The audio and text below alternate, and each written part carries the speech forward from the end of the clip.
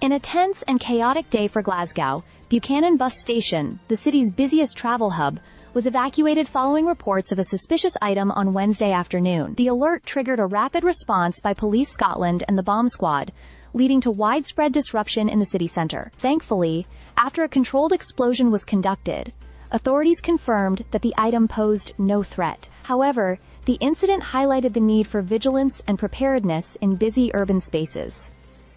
The initial report of a potentially suspicious package came in around 1:10 p.m. As a precaution, the bus station and surrounding buildings, including Glasgow Caledonian University and the Glasgow Royal Concert Hall, were evacuated. Police Scotland established large cordons, urging the public to avoid the area.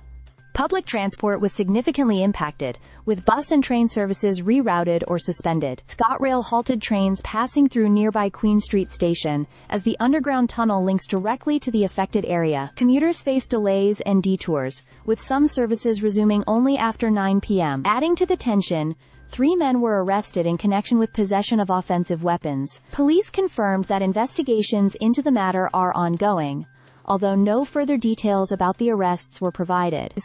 The swift deployment of the bomb squad and subsequent controlled explosion underscored the seriousness of the initial threat. Fortunately, nothing hazardous was discovered, and the area began returning to normal late in the evening. The disruption extended beyond transportation.